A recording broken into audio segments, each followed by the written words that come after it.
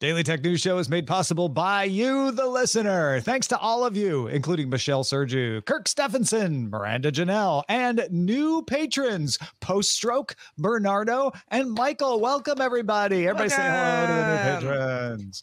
On this episode of DTNS, mixed reality headsets move into the OR, and it's not just the Apple Vision Pro.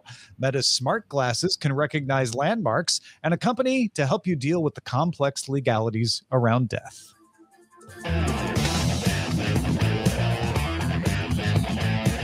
This is the Daily Tech News for Tuesday, March 12th, 2024. In Los Angeles, I'm Tom Merritt. And from Studio Animal House, and a big happy birthday to my mother today, I'm Sarah Lane. Yay. And I'm the show's producer, Roger Chang. Happy birthday, Sarah's mom. Happy birthday. All right, let's start with the quick hits. There, now I'm supposed to play that. Apple announced that starting later this spring, some developers will be able to distribute apps directly from a website in the EU.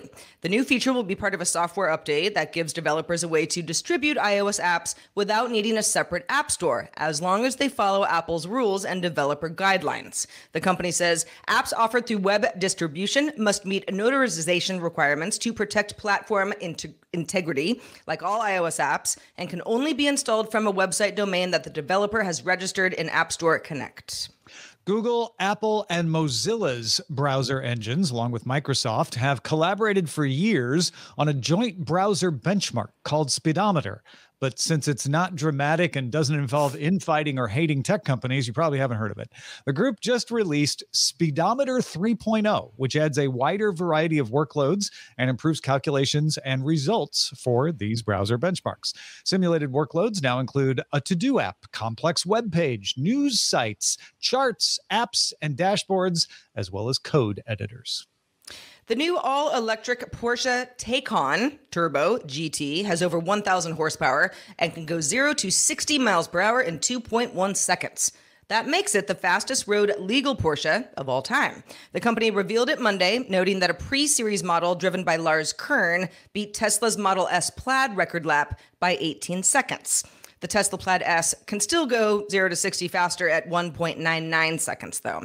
Tesla and Porsche have been in a bit of a back and forth for title of fastest EV since back in 2019.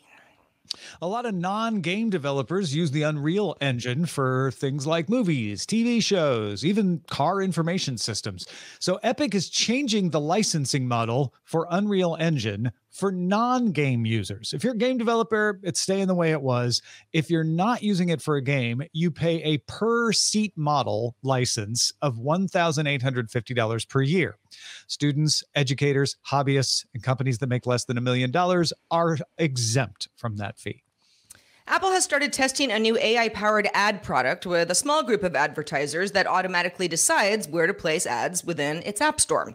Business Insider sources say that the new product is similar to Google's Performance Max and Meta's Advantage Plus, and Apple has told advertisers it is conducting the tests in an effort to learn how it can improve the performance of its Apple Search ads.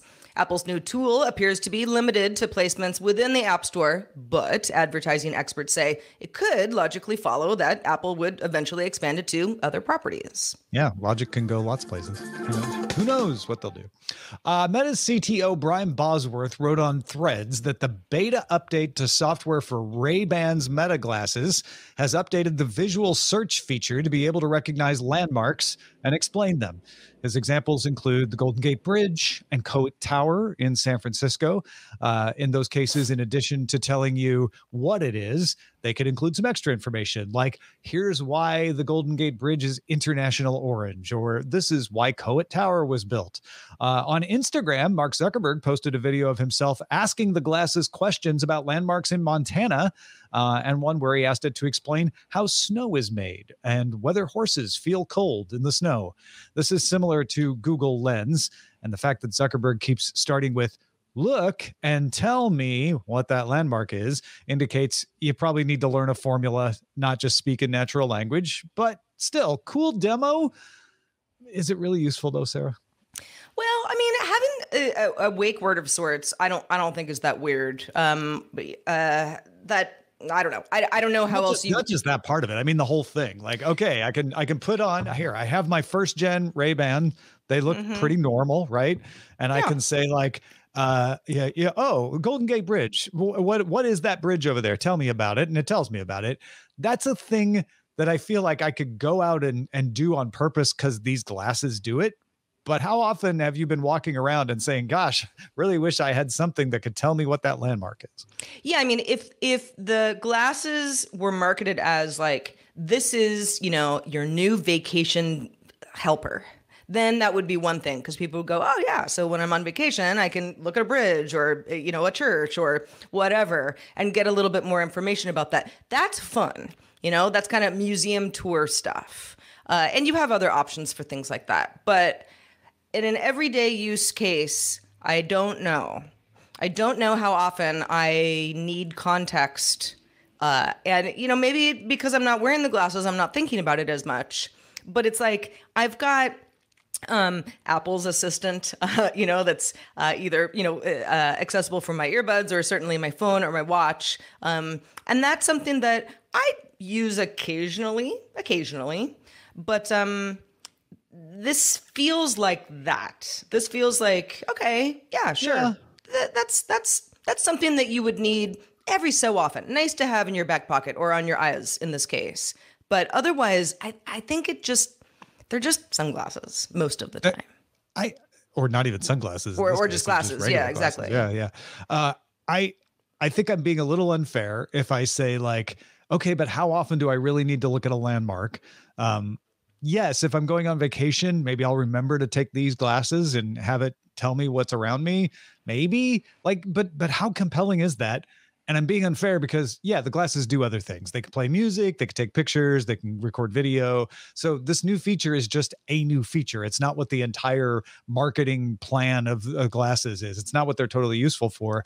But I do feel like they're making a bigger deal out of this because it's impressive that it can do it. But it's something that like the average wearer of these glasses, the utility of it is very small. Like it's not worthless, but it's very small. And so I'm like, okay, so it can do that. That's cool. What else can it recognize? Like the one where he asked about snow, it's not like he needed to be looking at snow to ask it how snow is formed, right? He could have been looking at anything. So that's a bit of a cheat. Well, also, let me ask you this, Tom. So you've had these glasses, these are the Gen 1 Ray-Bans for a couple of years now, and you don't wear them on a daily basis. Why aren't they your primary just eyewear? I sort of forget that I have them, but that just, that brings up the question, well, why do you forget that you have them? When I pick up my glasses, I just put the glasses on, right? And now I can see and I can read and all of that. I can see without it, but you know what I mean? These, I put them on and I think, okay, they're charged. Are they charged? I need to, did they connect to my phone? Okay. And now I have to remember, like, how do I tap? And I guess if I got in the habit, that wouldn't be that big of a deal, but it's more of a cognitive burden to put them on. Right. Yeah. And I would get in the habit where that wouldn't be as much of a cognitive burden if I had a use that I relied on them for. And I thought, oh, well, I don't want to live without that. So, I'll get in the habit. That has happened with my phone. It has happened with my watch. Those are more of a cognitive burden to remember to charge and all that. But I haven't quite got the use case that makes me go, yeah, I must always grab these in the morning because I'm going to want to use them throughout the day. And I guess that's why I'm having this reaction to the landmarks, right? It's like, how many times during a normal day I'm going to be like, oh, tell me about that building over there. And then how often is it going to know? Because it's not going to know every single building. Yeah. I mean, I don't mean to be overly cynical about this either, because it's like, if it's cool, it's cool. Sure, you're not doing it 4 times a day necessarily, but you can do it when you need to. That's cool. But here we are being like, well, hold on. How many landmarks are we even looking at on a regular basis? Well, I mean, nobody's looking at that many probably. Or, it tells you what it is once and then so you go on with your life. Yeah. But the description you gave about the glasses just being, it's just a little bit more complicated to, fumble, find the glasses in the morning. Okay, now I can see, let's make some coffee. It's like these glasses, they need a little bit more help. But you could also say that about, a lot of earbuds, like my AirPods.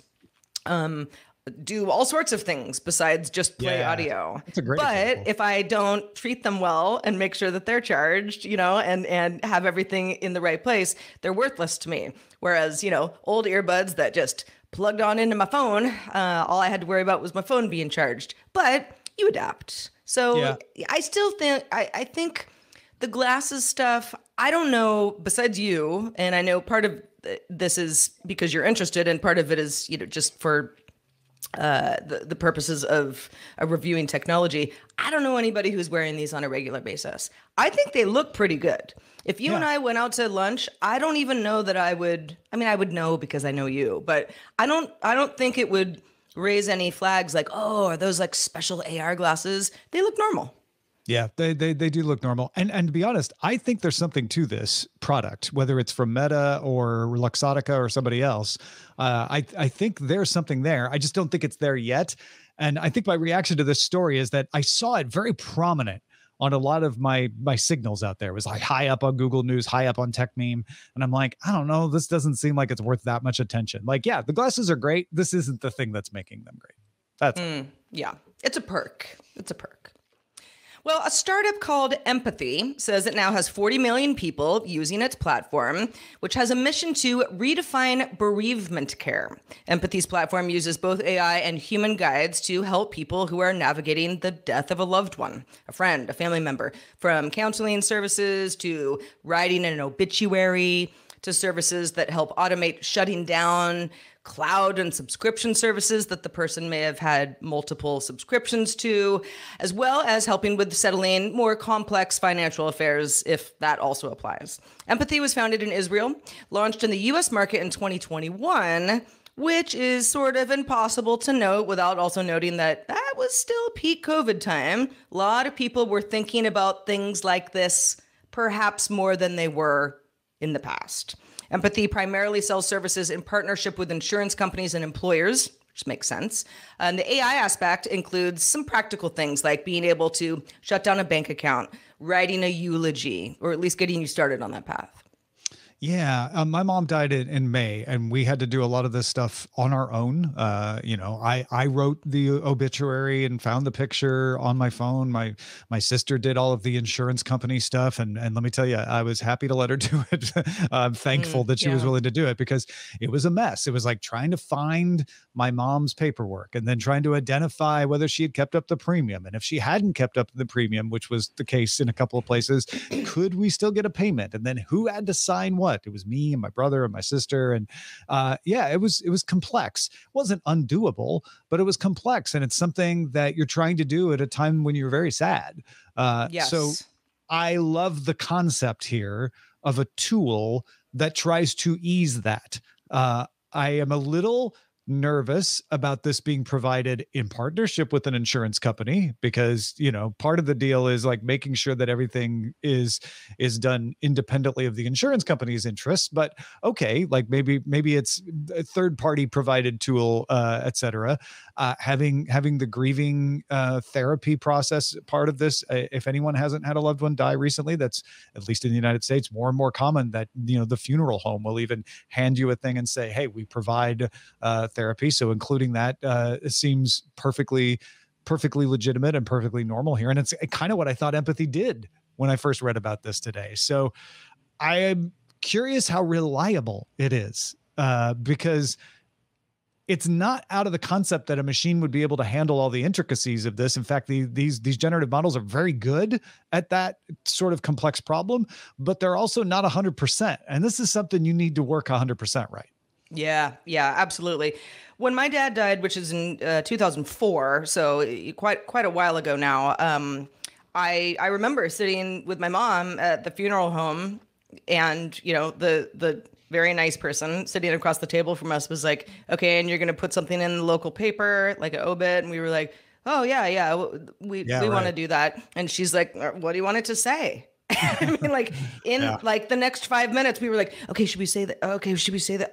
Oh no, we don't forget the aunts and uncles. It was like, it was Should we mention just this? Should we not mention that? It was just we had never considered that, even though this was something that we were, gearing up for years, really, before we, before that moment. And yet there were lots of little details in and of themselves, small details, but collectively were a huge burden, particularly on my mother, who, had to just figure out all sorts of stuff. Life insurance, big part of it.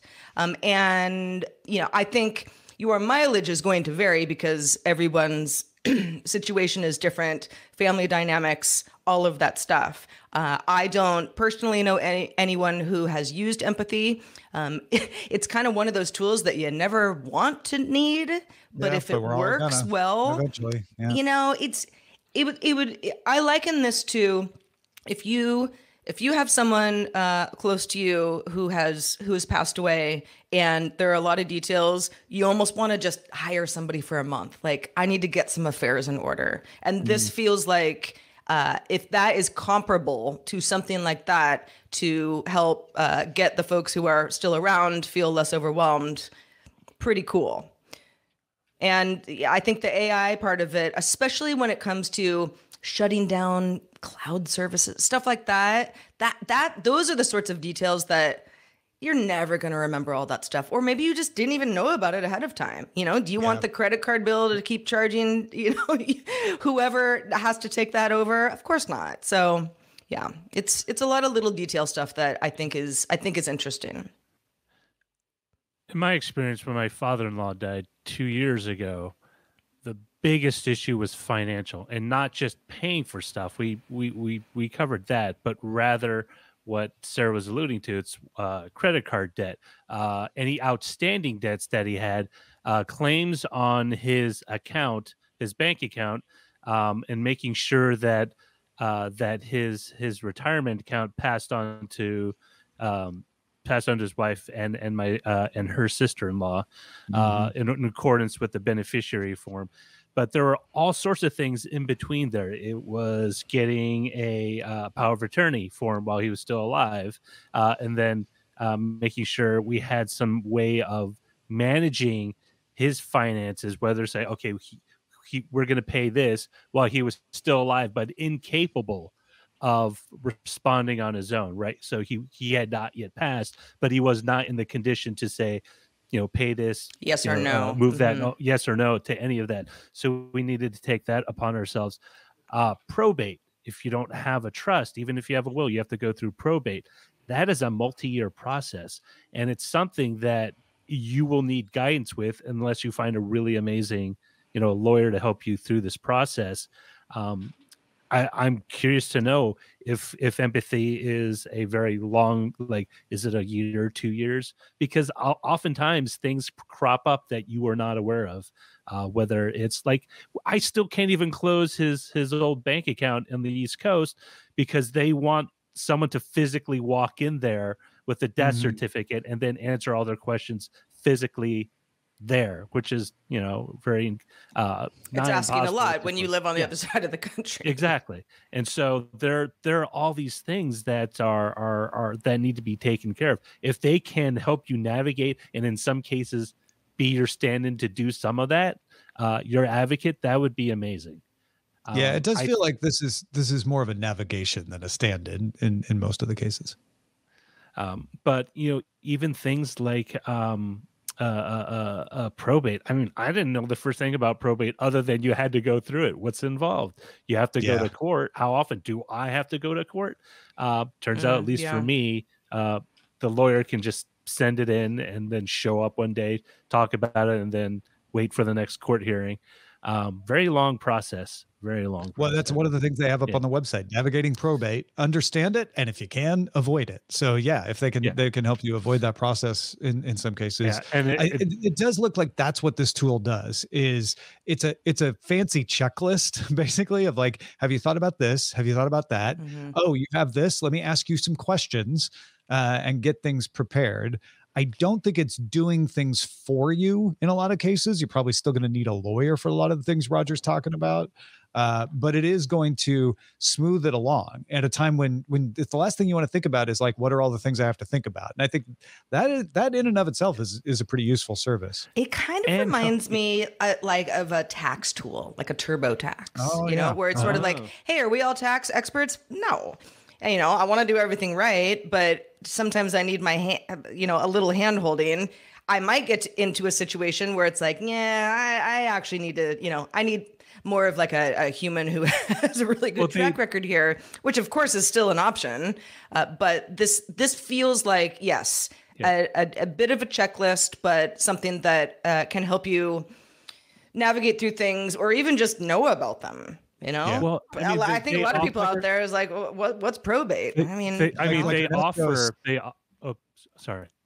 I was just pointing. Ernesto is saying, do you have to give empathy access to your accounts for it to close them? Like that. Those are important things because I think it can help you know what to do, but whether it actually goes and does them, then you have to be more comfortable. Like, okay, I'm going to give access to passwords and things like that, which you may not even have, right? Yeah. And they do offer a living, breathing person to help you guide you through the process. So it's not all you go through the website and it's just an AI telling you what to do. Yeah. Well, folks, we're not recommending empathy. We're just pointing out that there's a service like this that exists and kind of, looking at the idea of it because it's something a little bit new, not new that someone would help you with this sort of thing, but new as a use of technology and AI and things like that. What else do you want to hear us talk about on the show? One way to let us know is in our subreddit. You can submit stories and vote on them at dailytechnewsshow.reddit.com. An article at the Metro in UK talks about a nurse using an Apple Vision Pro during spinal surgery to identify instruments and processes as a double check on accuracy. Among the scrub nurse's job is to prepare, provide, and keep track of surgical instruments and equipment. So that's who was wearing it. One of the scrub nurses whose job is to look at needles and swabs and microscopes and lasers, etc. They were wearing this so that they could see the surgical plan. They took advantage of virtual screens during the surgery at Cromwell Hospital in London. The surgeon, Dr. Syed Aftab, had never worked with that particular scrub nurse before, but said the access that they had to information made it feel like he had worked with that nurse for 10 years.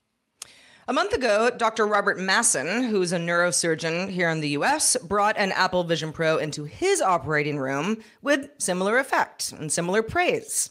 Both these surgeons were performing spinal surgeries and both used software from a company called XX, that is spelled EXEX. On Monday, Apple highlighted a bunch of other medical apps for the Vision Pro from multiple developers. Surgeons using something called Stryker's Mako Smart Robotics to assist in a knee surgery were using Stryker's app built for the Apple Vision Pro now, and that let surgeons visualize and review the surgery before they performed it so they could better prepare for what was going to happen.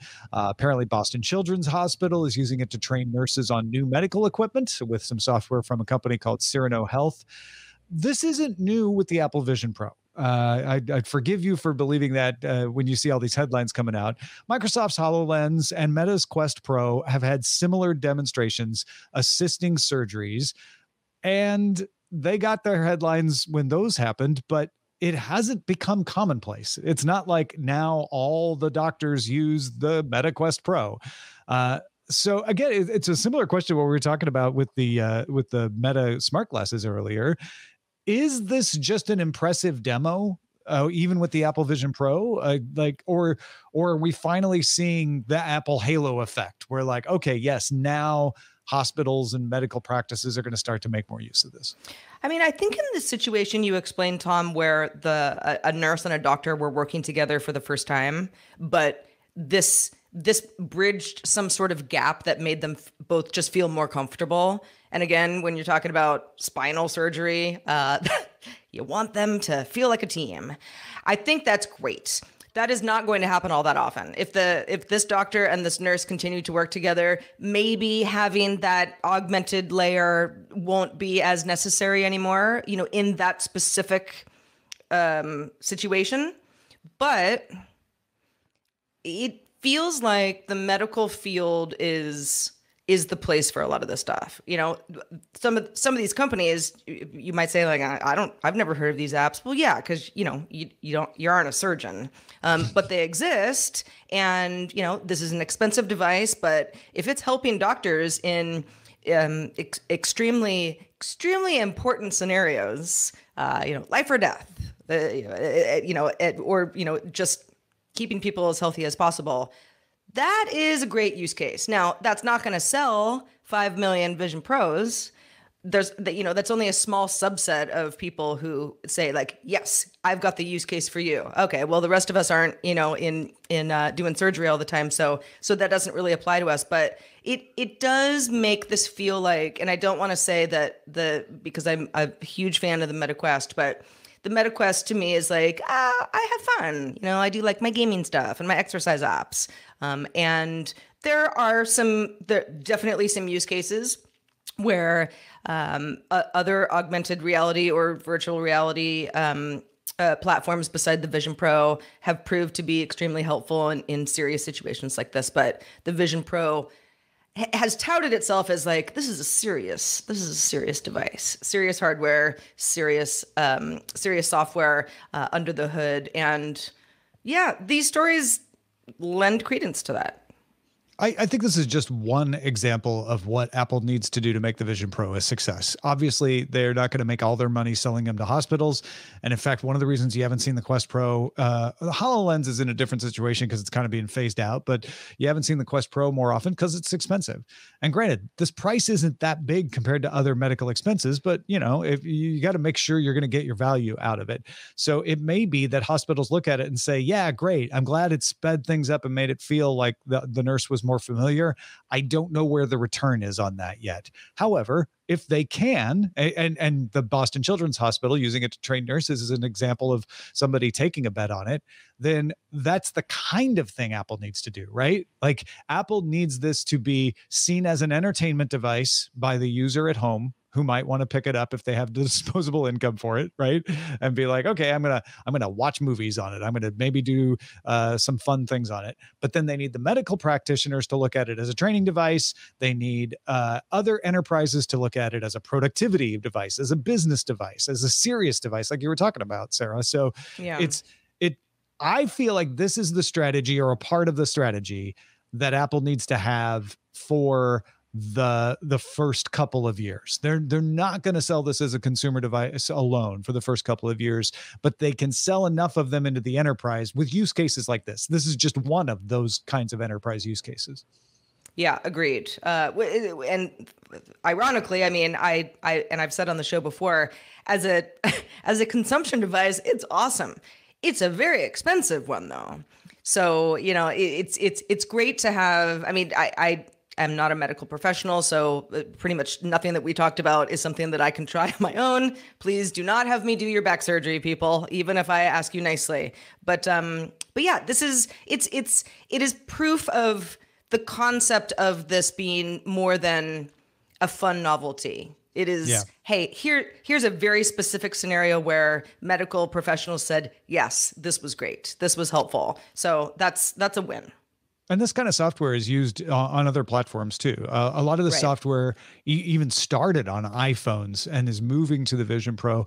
Others are cross-platform across Android.